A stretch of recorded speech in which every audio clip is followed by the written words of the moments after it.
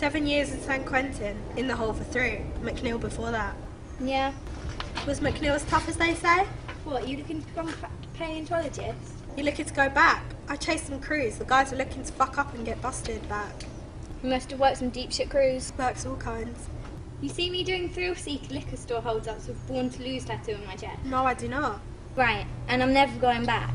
Then don't take down scores. I do what I do best. I take scores. You do what you do best. Trying to stop guys like me. You never wanted a normal life? What the fuck is that? Barbecues and ball games? Part of it. Nice.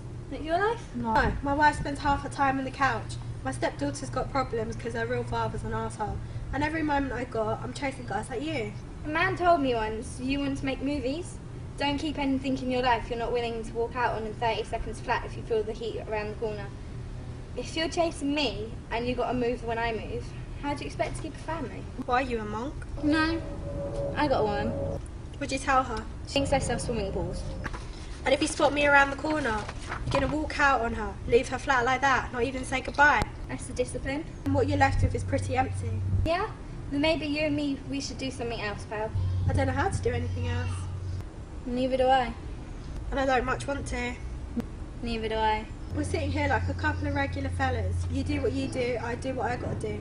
What happens if I'm there and I got to put you away? I won't like it, but if it's between you and some poor bastard, his wife, you're going to make her into a widow. Brother, you're going to go down, because you don't have to be there. You could have gone and been a mailman.